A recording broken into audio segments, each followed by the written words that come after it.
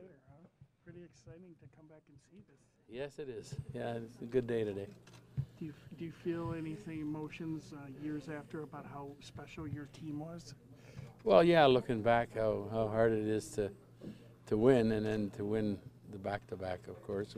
Although the team tonight was the first one, and 42 years is a long time. So that was a special time to win a cup for sure. As you watch teams win it now and over the years, every team has a different characteristic, a personality to it. Your team that year certainly had its own.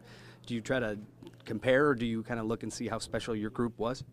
No, I mean, you look at the players that are in the Hall of Fame. That's not everything. I mean, there's some players that just miss, but I don't know how many there was, 9 or 10 or something. And obviously, having that many on a team is just hard. You wouldn't be able to do it again. That's for sure.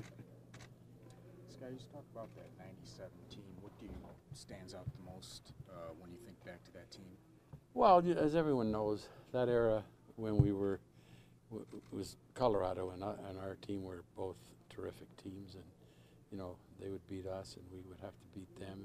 Usually, if you beat each other, you could win. You get a pretty good chance of winning the cup. And I think the '95 loss was a tough loss because that was 40 years, and then to get in the finals, I guess, possibly for only the second time of the franchise since they won all their cups.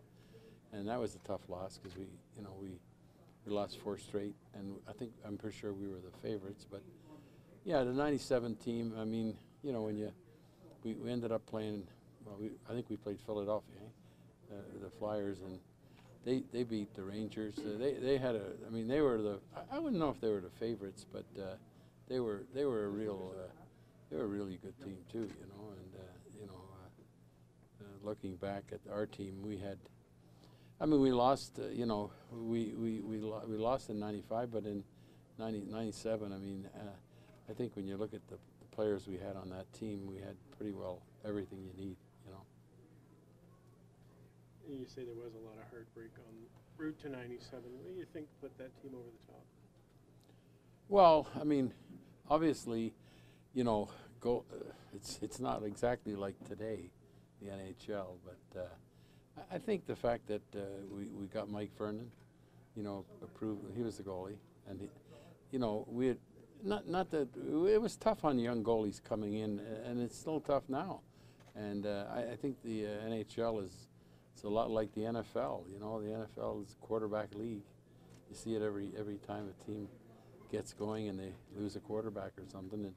And hockey now in the NHL, the way it's played, it's a different game. Goaltending is a huge factor, and goaltending and power play. If you don't have those two components, it's tough now. Even a team like Columbus that just they've only lost 5 games, and they get the best record in the league, but their goaltender's been exceptional, and their power play's around 24%. So I don't know what our record was on the power play, but I'm pretty sure it was, especially with guys like Lidstrom and Steve and getting face-offs, Sergei. So we had I guess what we had that it's hard to get today is our center ice was so strong. We could move guys on the wing if we had to. When you think we had Steve was pretty well in his prime then. Sergei, Chris Draper came in and did a great job, and Igor was just a great hockey IQ player that you couldn't duplicate. So I think when you get those kind of players, you can make a good team out of it. Like Nick is probably the best example. He had an awful lot of partners in his career, and even ones that were unknown with other teams would come in. And I wasn't here later on when Brian Rafalski. He was a good player, Brian, but when he got with Nick, he was over the top. And all of Nick's partners. He played a little bit with Laddie before Laddie had his terrible injury and accident, and Chelios not a lot because they're both experienced, but he played with Larry Murphy, who was, he was good in Pittsburgh, and in Toronto he was not not what he was like here. They didn't have a Lidstone to put with him, and you know, Larry, just the best come out of him. You know, he's a good offensive guy. And Nick, you know, he had other partners. I think he had. Well, he had Freddie Olesen one year. I think after I left, he had Anders Lilja. He had, I mean, yeah. I mean, it's hard to believe how. When you look back, it's hard to believe how good he was. You know, and that's what teams need today is when you have a goalie and you have a defenseman like that. You see it in the league now. You know, like Chicago's got Duncan Keith and you know, you look around, the guy in Ottawa, some player, Carlson and Doughty. I mean, they can just about make a whole defense.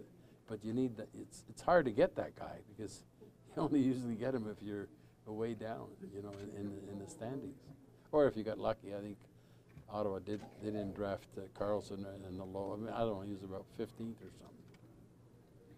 A lot of great memories here. What do you think about them leaving this building after this year? Yeah, it's different. I mean, you're right. The rinks are new. The facilities. I mean, even some of the not older buildings, but ones that were built in the 90s, they're all doing renovation now.